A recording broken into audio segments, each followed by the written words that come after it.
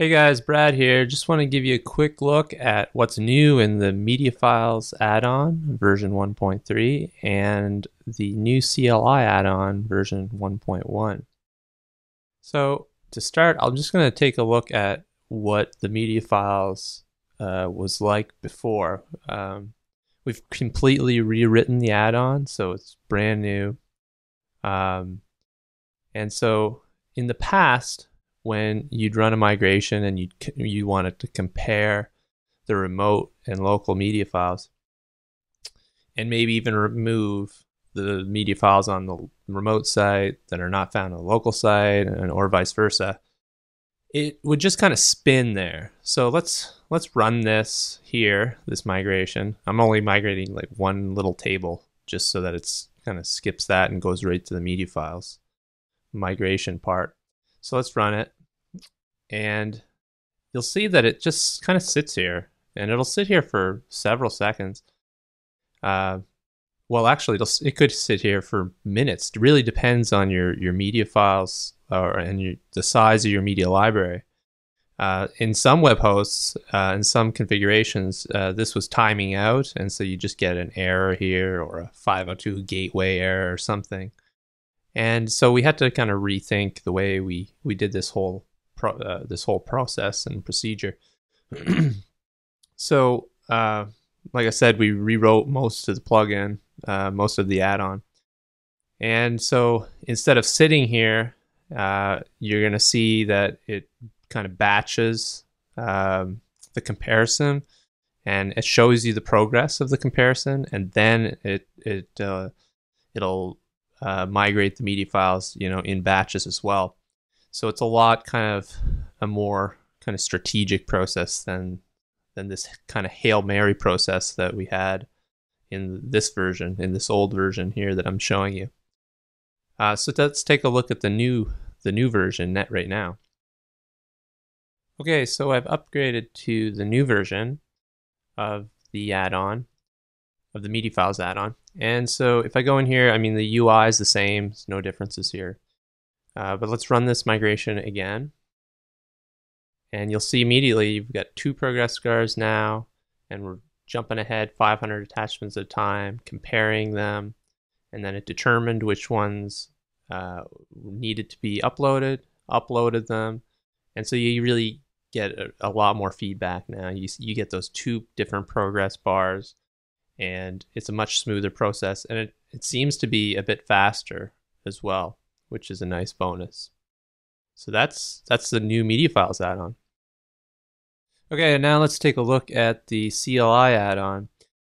We set the bar pretty low with the very first release of the CLI add-on, and we kind of stumbled our way through its design.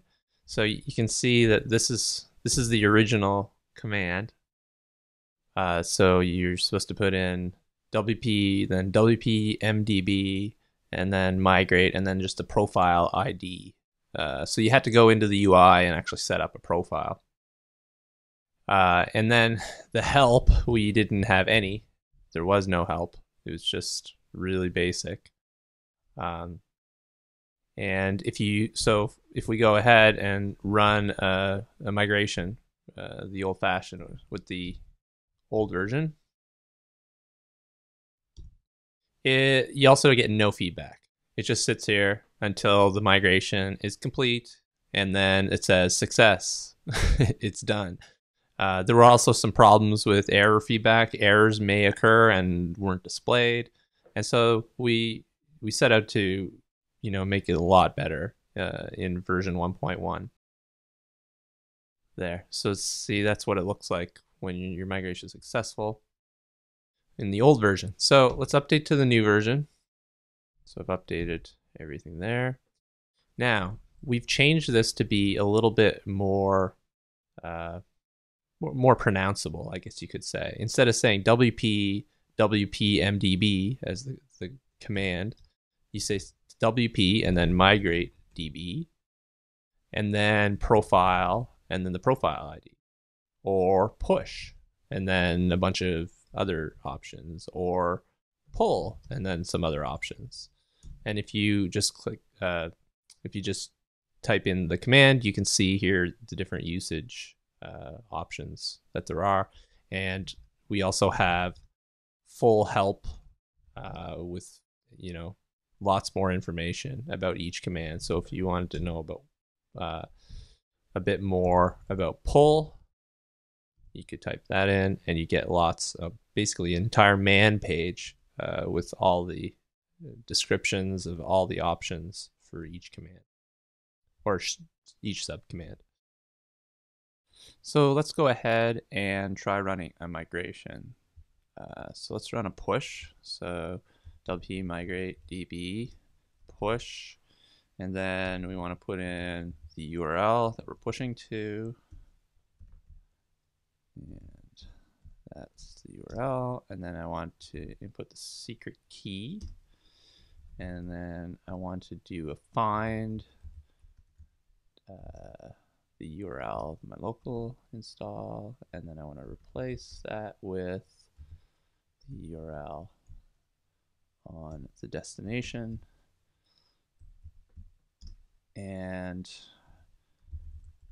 we only want to include a couple tables. So let's do wp comments and wp comment meta. And let's do a media files migration as well.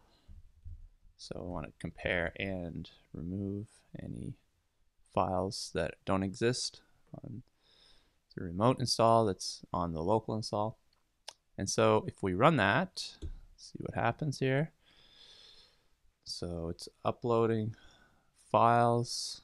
So it's migrated the tables very quickly. So we only had 2 tables to migrate. And then it's uploaded the files that it found that were missing. And then at the end here, it's removing files that were not found on the local site. And then reports a success. So as you can see, it's a lot more feedback when you run a migration from the command line now. So that's pretty nice. So that's about it. That's what's new in the media files add-on and the new CLI add-on. Thanks, everybody.